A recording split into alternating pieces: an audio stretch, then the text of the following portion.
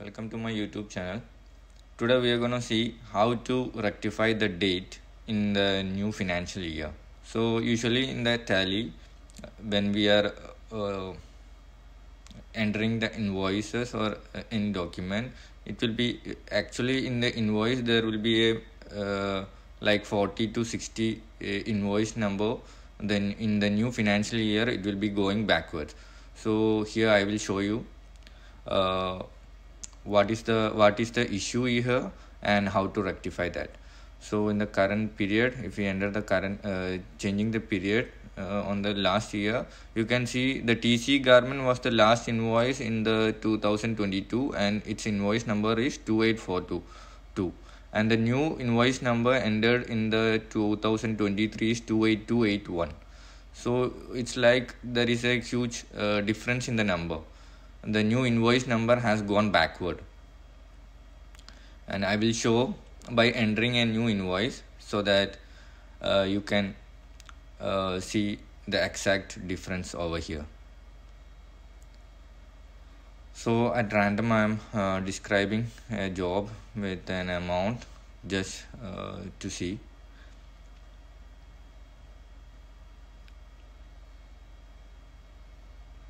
And here we will see the overall sales ledger, and I am changing the period from 1/1/2022 to 2023. So here see the last two invoices on 2023 has gone backward, like for 200 numbers backward. 28422 was the last invoice number in 2022 and 28281 is the first invoice number in 2023. So how to rectify? Now here we will see how to rectify these issues. Firstly, we need to go to the ledger and write down the last invoice number in 2023, that is 28422, and the first invoice number in the current financial year 2023, that is 28281. So you need to write it down so that we need to enter the invoice number from the last. So 28423 will be the next invoice number. So go to the accounts info, then the voucher type and alter and sales. There is a difference in the sales. So here only the differences, only the data to be entered is use advanced configuration. It should be yes.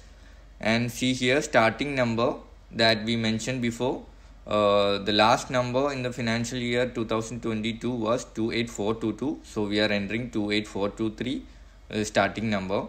So hereafter the invoice number will be entering from 28423. So while doing this, the next invoice number will automatically be 28423. So you need to enter like this in every academic year, financial year. Okay, so I hope everything is clear, and I will show you the ledger right now. So here you can see in the 2023 the number has come by 28423. So the problem is rectified. Thank you for watching. Have a nice day.